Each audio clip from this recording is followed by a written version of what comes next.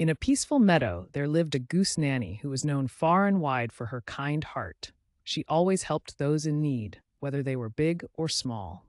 One day, a lost baby duckling appeared, and Goose Nanny didn't hesitate to guide it back to its family. She shared her food with a hungry squirrel, comforted a sad bunny, and protected baby birds from a storm.